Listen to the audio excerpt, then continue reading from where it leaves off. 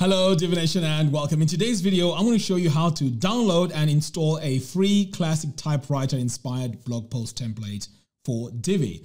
This is the final template we are aiming to achieve, so without wasting a lot of time, let's dive in and let's get started. Alright, so the first thing we're going to do here is to go to our theme builder because we're going to build everything from the theme builder. Now, I almost forgot. If you want to use the same image that we're going to be using in this tutorial, I will leave a link to the post in the show notes below where you can get that image that we're going to use for the background. All right, so now let's head over here to Theme Builder. So I'm going to select my Theme Builder and we are going to apply this design to all the posts. So we need to click here on this plus button and choose all posts. Press on Create, and now we have our templates to start working on. So the very first thing we need to do is to, of course, go into the body. So this is where we're going to do all the design. So I'm going to click here on Add Body, and we are going to build custom body. All right, so the next step is to come over here to start building because we're going to build this all from scratch, and then I'm just going to close this. Next, we're going to come over here to the top left and go into our section settings and add a background color.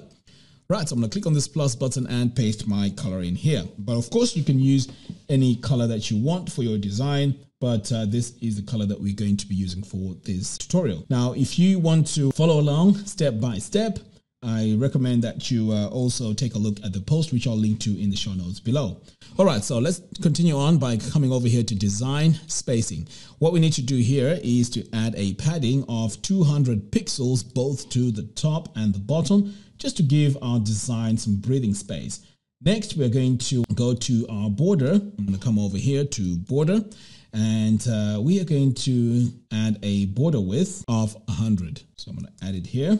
And the color of the border width needs to be white. So I'm going to click on the eyedropper tool and just add my white color in here. So pretty much that's all we need to do for now. Next, we're going to save this, and then we're going to start adding our rows by clicking on this plus button and adding single column. And then we are going to go into our row settings and adjust our padding. So let's close this and go into this gear icon to go into our row settings. And then let's go to the design tab. So here we need to go to spacing and let's add our padding, which is going to be 0, both to the top and the bottom. But notice I added this chain icon because that just adds the same value both to the top and the bottom.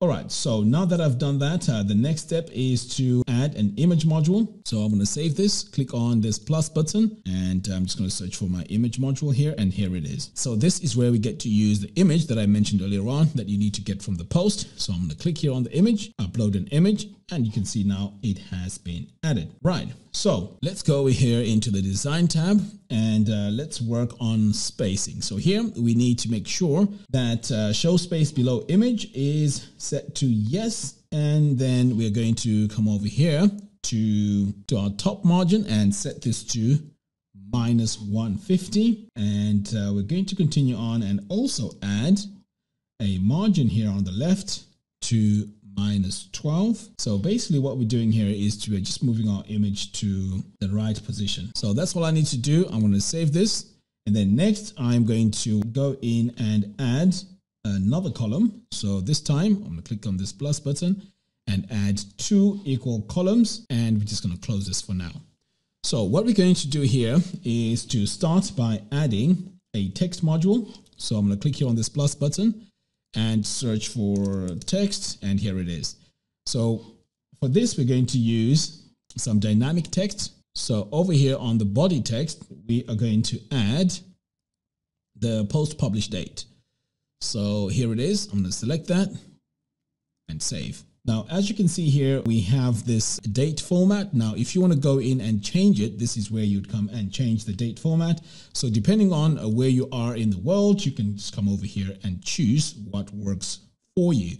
So in this case, I'm just going to go with, let's go with this one here. So in this case, let's go with this one here, and then we're going to save. Now it's time to work on our design of our text. So I'm going to come over here to design, and then I'm going to go into my text settings. So here I'm going to change my font from default to a font called Special Elite. And here it is, and it looks like a typewriter. And then we are going to set our font weight to bold, our text color to black, So I'm going to drag this all the way down here. And then our text size is going to be 1.4 rem. So I'm going to enter it in here and then save. Next, we're going to clone this 3 times. So let's start off by working on this one here. So I'm going to click on the gear icon to go into the settings. And what we're going to do here is just to delete this and add another dynamic content. And this time it's going to be post categories. And here it is. I'm going to select post categories. Save that. Let's save this, move on to the next one. And this time this is going to be the post author. So again, I'm going to delete that, go into my dynamic content, post author, save that. Okay, so we're going to save. And then on the final one, we're going to go in and this one here is going to be post comment count. Click on my dynamic content and choose post comment count. Right, so after here, we're going to add the word comments, links to comments area. I'm going to leave it as yes. And I'm also going to add a space here so that it looks much better. There we go. Right, so I'm going to save that. So what we're going to do here is we're going to just drag this over here to the right. And we're also going to drag the comments here below the name over here on the right. So while we're here, you can see here our link text color has a color to it. So we can change this by coming over here to design, and we need to change the link color here to black.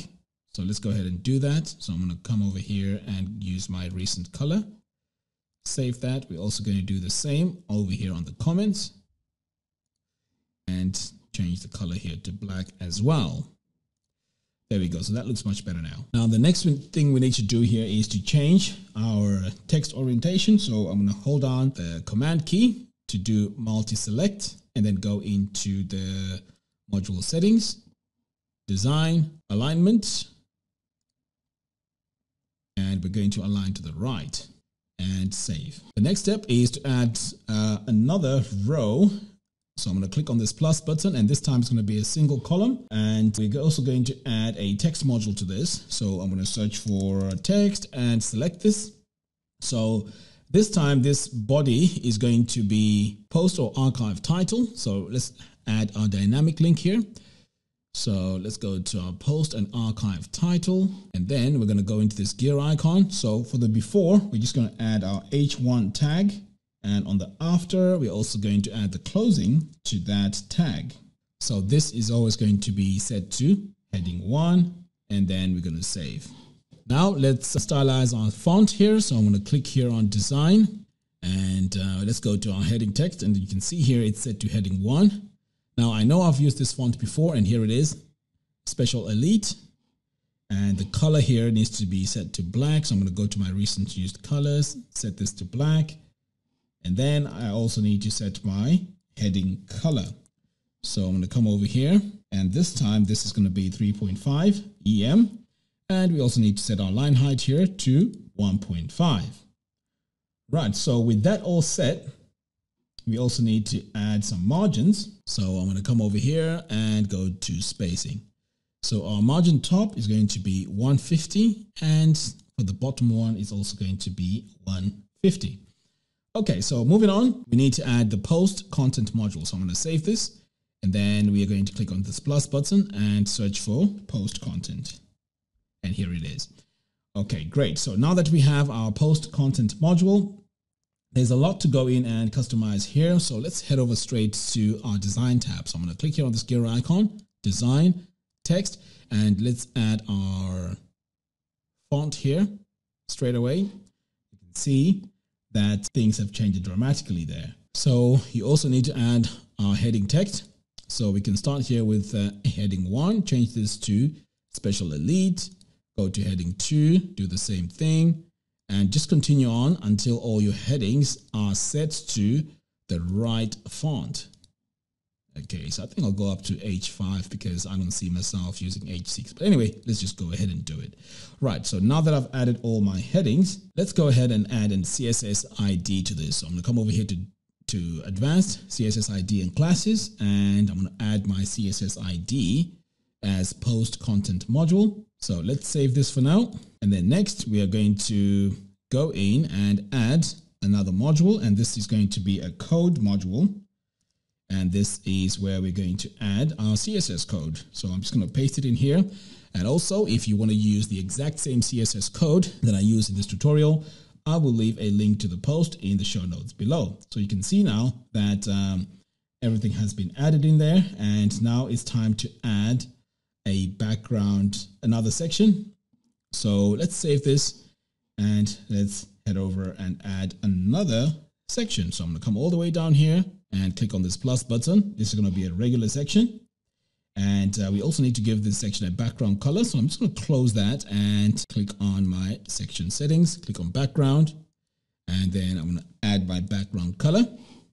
So just like what we did before, we're also going to add a border. So I'm going to come over here, click on border, and this is going to be 100 pixels.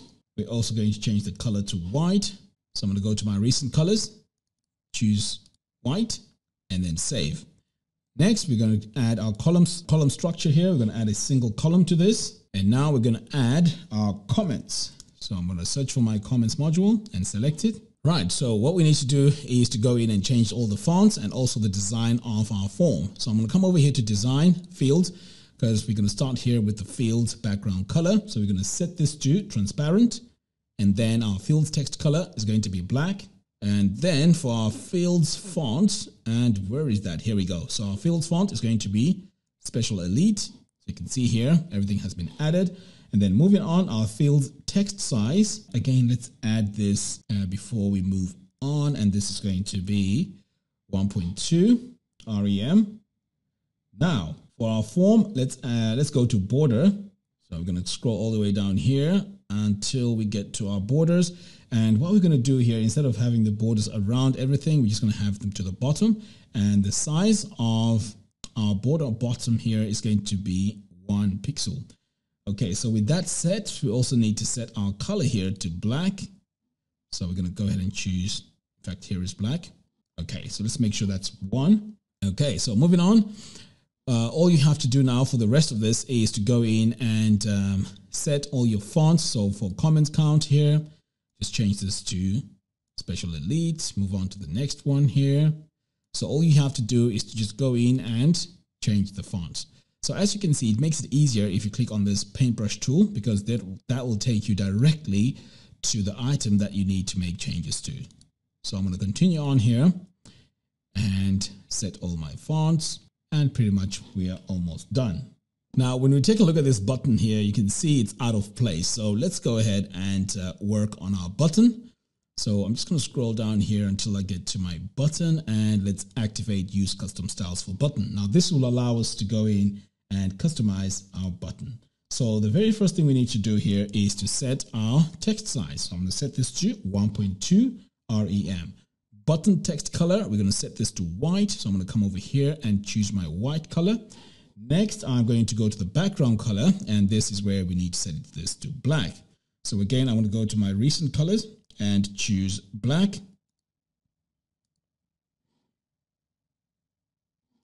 And for my button border width, I'm going to set this to 0.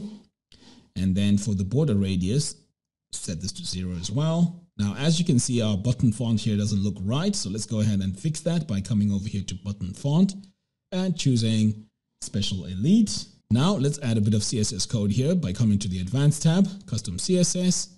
And we are going to add our CSS to our comment body. So I'm just going to come all the way down here to comment body and set my CSS code. So all this has done is this has just given us some more margins to the top, just to give this design a nice look. So all I have to do now is to save my theme builder. So I'm going to save this first, and then I'm going to just make sure everything is looking fine here. And I'm going to save this as well. Great. Let's close out of this, save changes.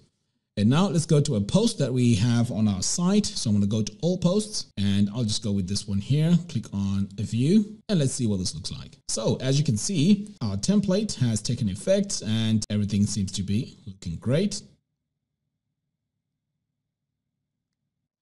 So there you have it. Thank you all for watching. If you like this video, please give me a thumbs up and do follow us on our social media platforms. By doing so, you'll be notified every time we release new tutorials. Until next time, thanks for watching and I'll see you in the next video.